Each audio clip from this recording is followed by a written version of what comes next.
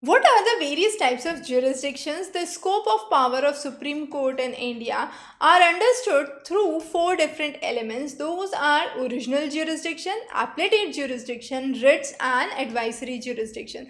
Let's understand these one by one. The first is original jurisdiction. That means the Supreme Court can be reached directly without the intervention of High Court, District Court or lower courts.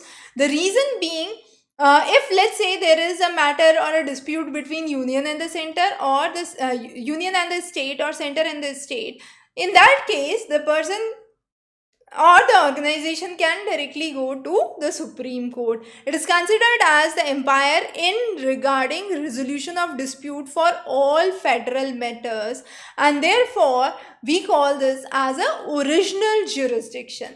The next is writs. What are writs? In case the fundamental rights are violated for an individual, then the person can directly move to the Supreme Court for a remedy. Supreme Court has special orders. These orders are known as writs. What are those? Habeas, certiorari, prohibition, mandamus, quo warranto, which we have covered in a separate lecture. We won't go into the details of those in this lecture, but yes, in case the fundamental rights are violated, the person can directly reach to the Supreme Court to get special powers, and this is what is known as writs. The next is appellate jurisdiction. Appellate means appeal. So Supreme Court is the highest court of appeal. Even if a person says that in High Court any decision was taken but that was not up to the mark, the person can take that decision from High Court to Supreme Court, and Supreme Court would take the case forward. So High Court must be able to certify the case is fit for appeal, and it does involve a matter of serious interpretation of law or the constitution. So in that case, the case would be referred from High Court to the Supreme Court, and therefore it is an appeal by the candidate, and therefore it is called as the highest court of appeal, or this is known as appellate jurisdiction.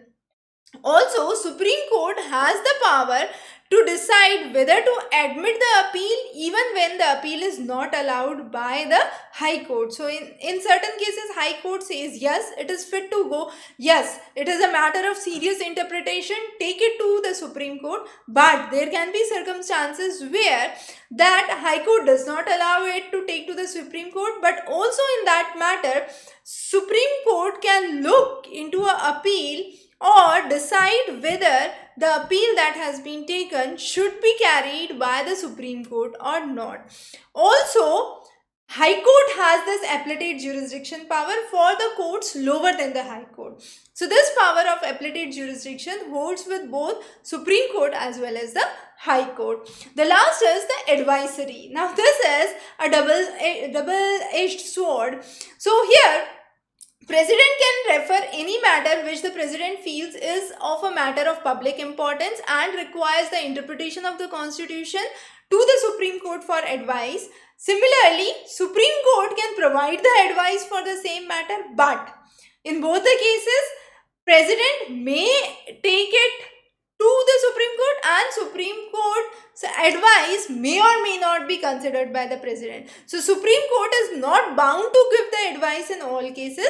Even if the advice is given, President is not bound to accept the advice. Clear? So Supreme Court not bound to give the advice. Also, President not bound to accept the advice. Okay? So that is the very important part of this jurisdiction. Now, if you would say, if it is not bound to give and not bound to accept, what is the utility of this advisory power? The utility is, it helps the government to seek legal opinion in case it is required and take an important action based on that. It also helps to remove any kind of unnecessary litigations. Any unnecessary litigations can be removed because of it, and in the light of the advice of Supreme Court, the government can also make suitable changes in the action or the legislature, and therefore we call this as an advisory jurisdiction. So in this lecture we have understood 4 types of jurisdictions of the Supreme Court. All the 4 types are very important, and the further subtypes of writs which we have already covered in a separate lecture. There would be many interesting lectures which we would be covering for political science, so do not miss those. Wish you very good luck for your preparation. The links for practice are available below. Have a wonderful day ahead.